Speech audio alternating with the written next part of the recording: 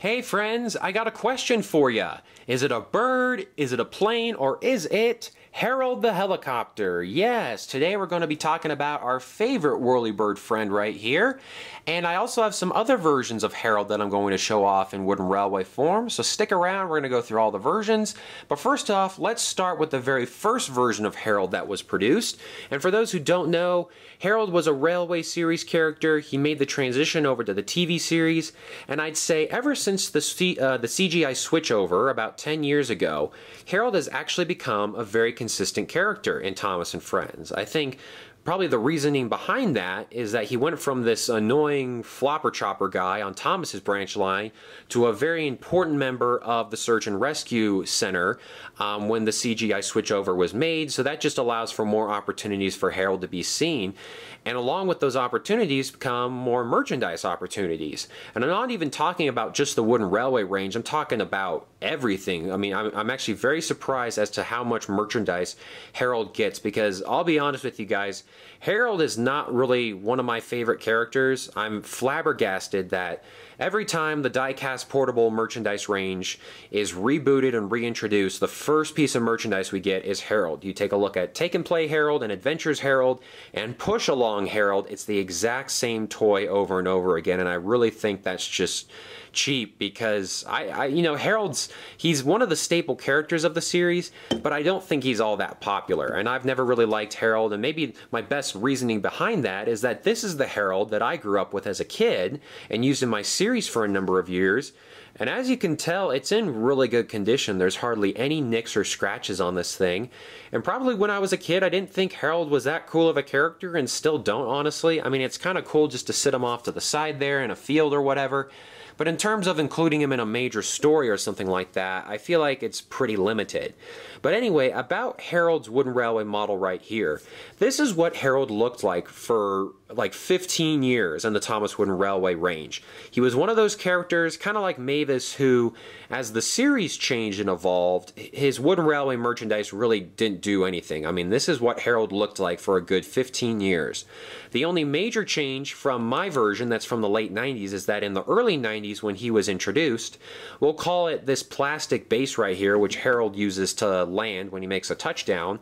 It used to be made out of wood, and then a couple years after he was introduced, it transitioned to plastic, and that's the one that I have here.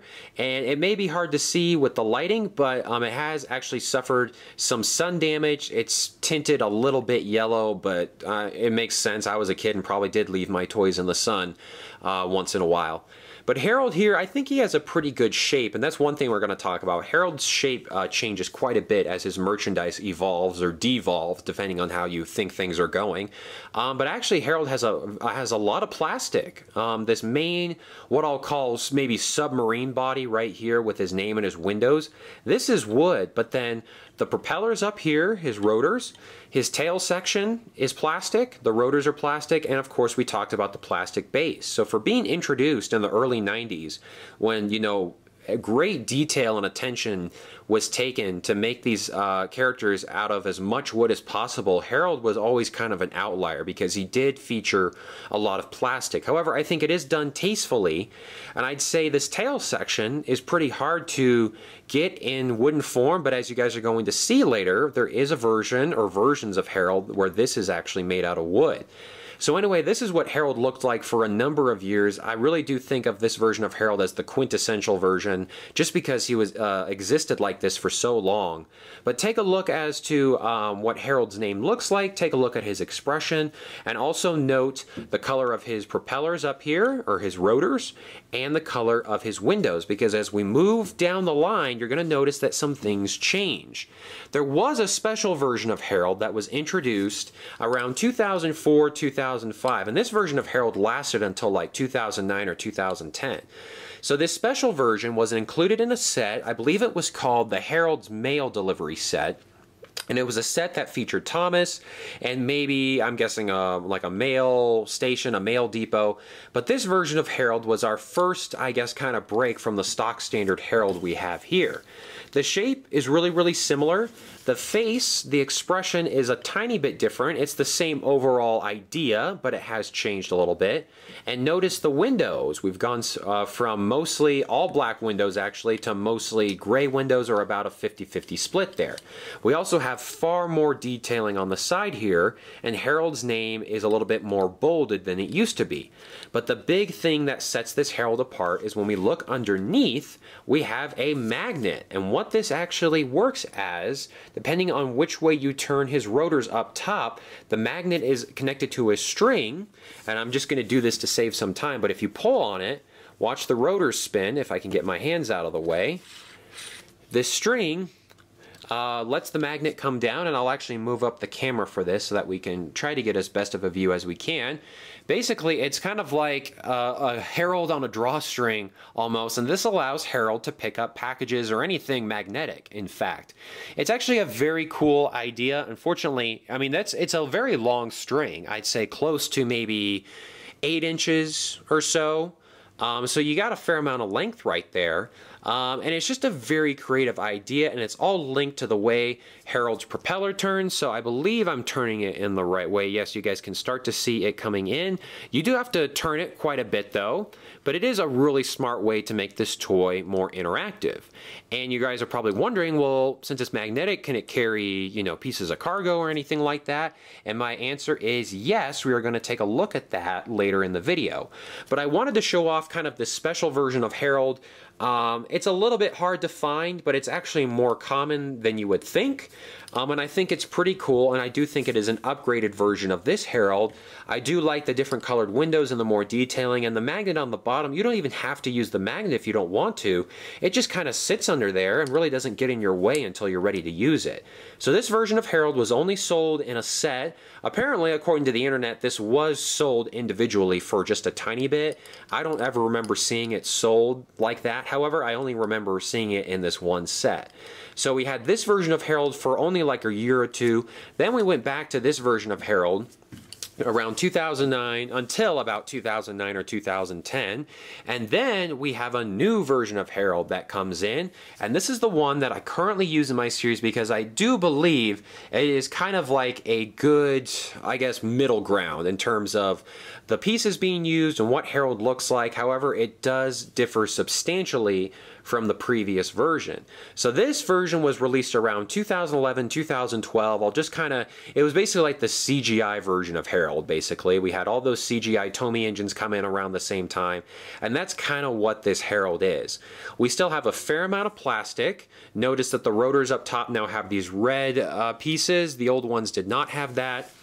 Harold's face has changed dramatically. Instead of being printed on a piece of wood like we see back here, it is now its own plastic separate piece. And on the side here, we do see, you know, some really nice lining up with the red detailing on the left side of Harold, but then on the right side of Harold it completely falls apart. So that's one of the problems that you have when you try to link these detailing designs over several pieces. So the rotor area up here is all plastic. The face is plastic, the landing gear is still plastic, and then actually a little bit more of the tail area is plastic. So that's probably one of the downsides here, is that we have a fair bit amount more of plastic being used, but I think it's used very tastefully. We get more details like the tail rotor back here. The windows have been elevated somewhat, and honestly, I just think this is what Harold looks like more so in the TV series, and even dating back to the model series, this is what he looked like compared to the wooden versions back here. These were good versions. They were very quintessential learning curve items, but in my opinion, this is what Harold looks like in the TV series nowadays, and even before the CGI switchover. So overall, I think this version of Harold is pretty good. I just think Harold does not have the best face across all of his different versions of Wooden Railway merchandise. And even in the TV series, he just doesn't have a very likable face. So trying to pick out my favorite Harold face is kind of like picking my own poison. I'm not going to end up happy, that's for sure.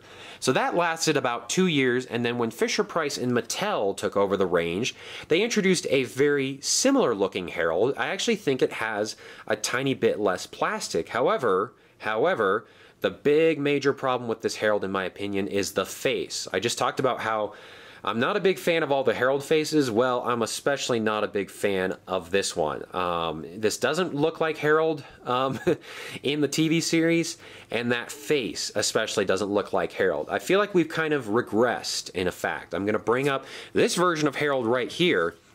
Not only is it a tiny bit smaller, but you know, the plastic round detailing that we were looking at earlier and these other details, unfortunately, I just think it's kind of a step backwards a little bit. I think it was good effort, and it definitely made Fisher-Price and Mattel's version of Harold different from the Learning Curve Tomy version, but I still just don't think that this right here is a very good version of Harold. The lining is a lot better because we've actually reduced the number of different pieces needed to assemble Harold, if that makes sense, but I cannot get over this face. I just really do not like that face at all, unfortunately. I will mention in the back here, Harold, since he is at the Search and Rescue Center, he has a spotlight on the bottom there, which is just kind of this plastic part. And it's also plastic here on the Mattel version, but it's not colored in anymore, so you have to kind of go searching for it. One of the things I will mention though with the Fisher-Price version is that we do have the return of the magnet underneath. The Tomy Learning Curve version does not have that, but the magnet on Harold comes back. And I think this is a good kind of play situation, because since Harold, you know, he's a rescue helicopter, I think he's still almost a normal helicopter in the TV series. You know, this adds a lot of playability, and at the end of this video, I am going to test how well the helicopters, all versions of Harold, are able to carry packages and maybe even an engine or two. So there are some nice qualities with Harold here. I think one of the bigger changes I didn't mention was that this is all one wood body now, whereas in the previous version up here, this was plastic, and really there was a very limited amount of wood on this item, but I still think it was used pretty well. We've gone back to more wood with this version of Harold, but at what cost? I just think he looks super blocky, and I think Mattel, for the most part, did an excellent job with all of their 2013 versions of the engines and rolling stock and, you know, other vehicles. But the one item they really didn't do a good job on was Harold right here. He's probably one of my least favorite Thomas Wooden Railway models. However, I got a surprise for you guys. The story doesn't stop there. We're going to bring in this version of Harold, which is definitely one of the worst Thomas and Friends wood items. If there was ever a character whose lack of paint is more apparent, it would be Harold the helicopter here. This, unfortunately, is just not good. What's crazy, though, is that this actually has the most amount of wood of any Harold that we're going to take a look at, minus its successor here in just a moment. This whole main body right here, even this plastic, what used to be a plastic back part where the tail rotor was, that is all wood. So the main wood body, I'll even call it a submarine again, this is all wood. That's pretty impressive. The only pieces of plastic that I see here are, once again, this base, the landing gear, and the propeller up top. So I'll tell you what, that can be admired. That's a pretty good addition. However, I mean, this front area here is just horrible. It is, I mean, I cannot defend a lot, the majority of Thomas Wood products, and this is definitely one of them.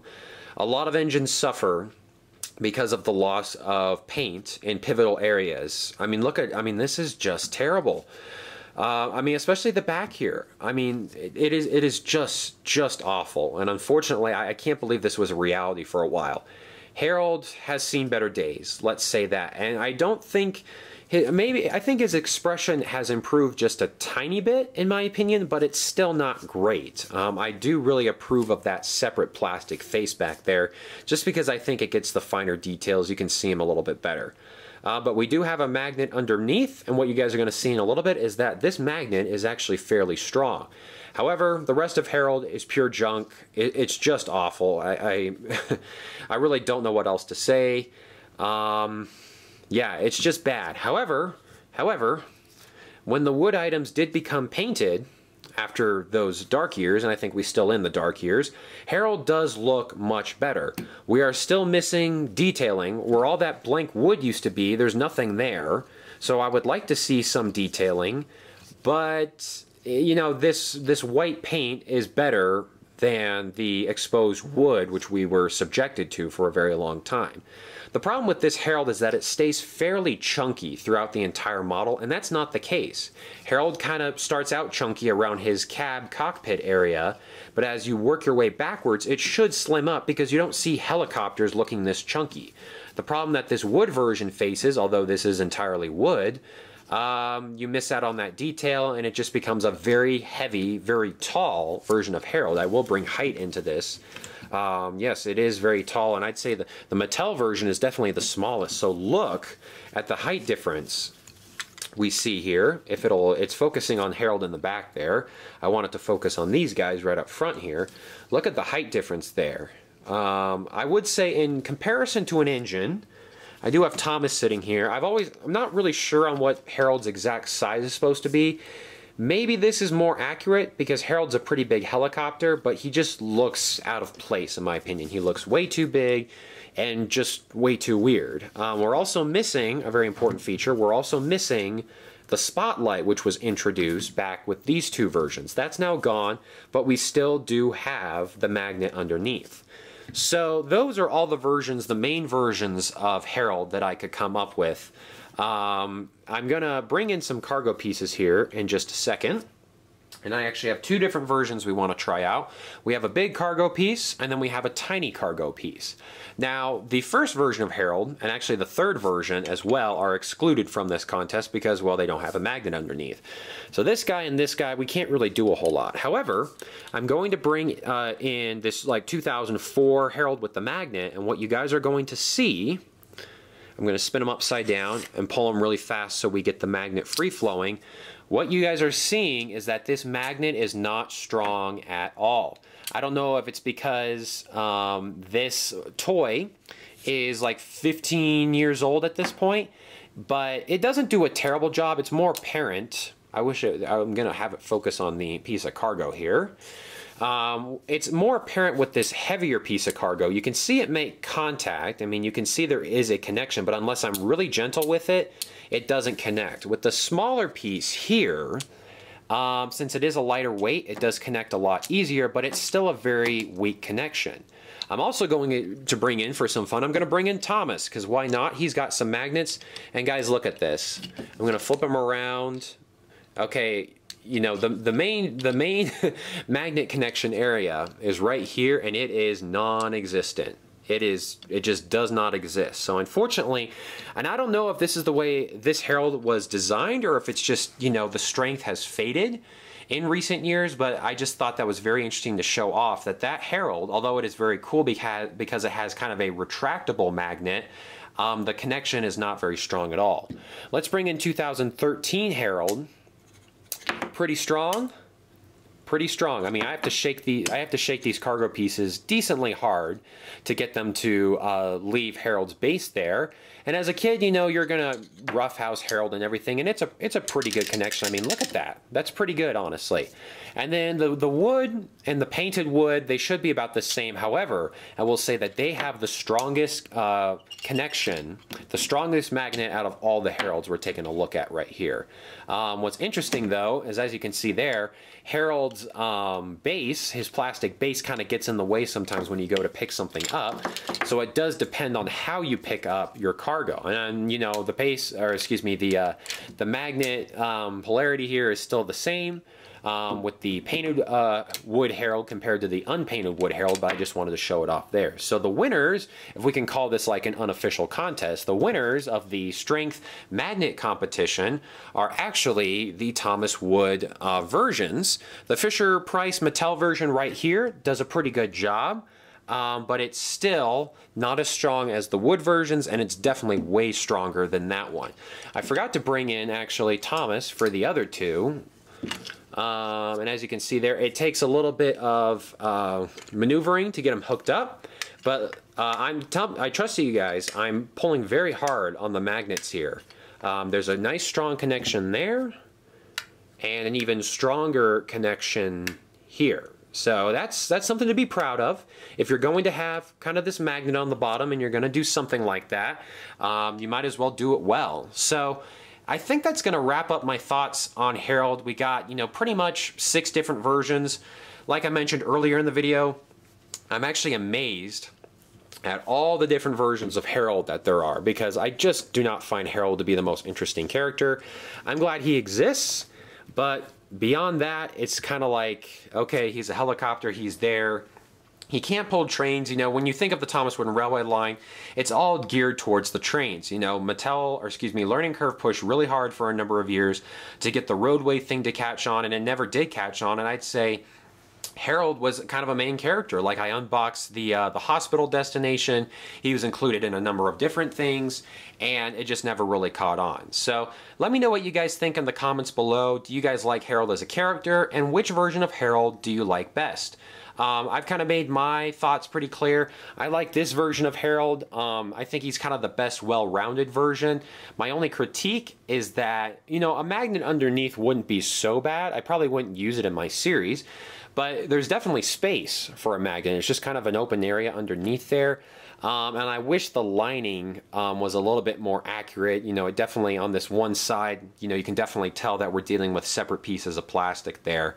But yeah, guys, let me know what you think in the comments below. Harold has gone through some major changes in recent years.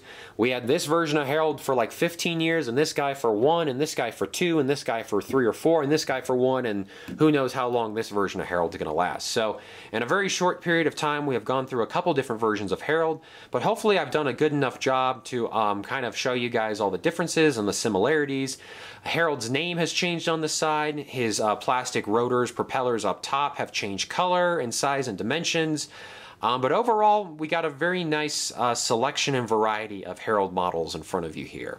So guys, I want to thank you all so much for watching this Thomas Wooden Railway discussion. Be sure to leave your thoughts and comments below, and I'll see you all on my next video.